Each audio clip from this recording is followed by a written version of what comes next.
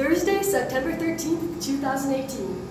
This video is about projectile motion. It's our Catapult project, presented to you by Allred and Libby Clawson.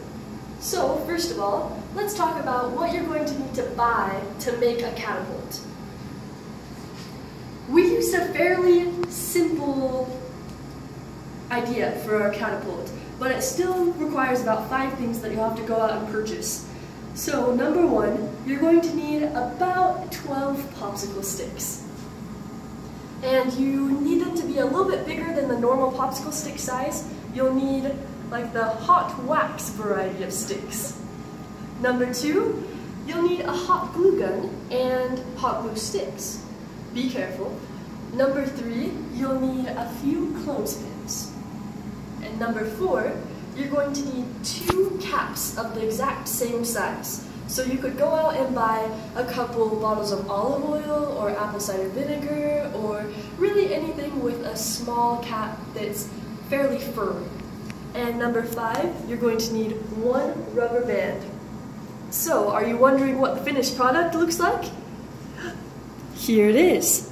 As you can see the couple of bottle caps on there, and all of our extra thick popsicle sticks, and a rubber band, some hot glue. As you can see, it turned out very well and simple, yet effective. So now, let's transition into the math of it all. To test out our final project, we decided to throw a few marbles. We decided to do more than one test because with more tests comes more precision and accuracy. So with multiple tests, we figured out our results, and these were the results that we came up with.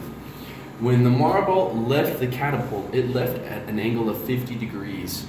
We decided that we needed to figure out the time it took to land and the distance that it would travel. This marble traveled a distance of 1.47 meters in a time of 0.375 seconds. So that means its horizontal velocity came out to a total of 3.92 meters per second.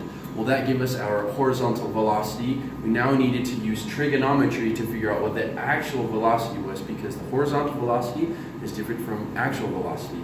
Using our trigonometric functions, we figured that the horizontal velocity was equal to the actual velocity times cosine of 50 degrees.